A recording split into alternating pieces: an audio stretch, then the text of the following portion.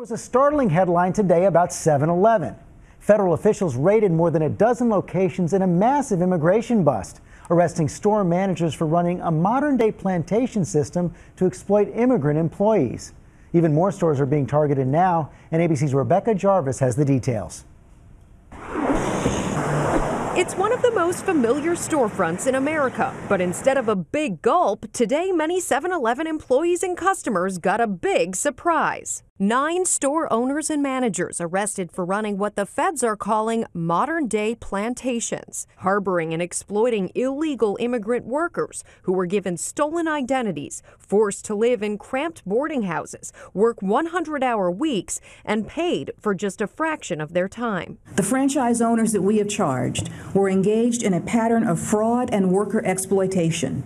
In all, 14 7-Elevens raided, 10 on Long Island in New York and 4 in Virginia. Employees were threatened when they complained, which was rare, with the threat of deportation, with the threat of job loss.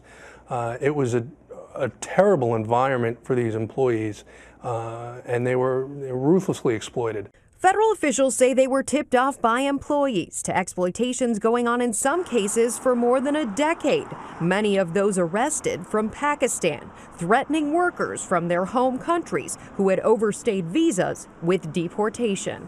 The employees allegedly using stolen identities, ranging from that of a Coast Guard cadet to an 8-year-old child. In a statement today, 7-Eleven says it's cooperating with authorities and will take aggressive actions to audit the employment status of all its franchisees' employees.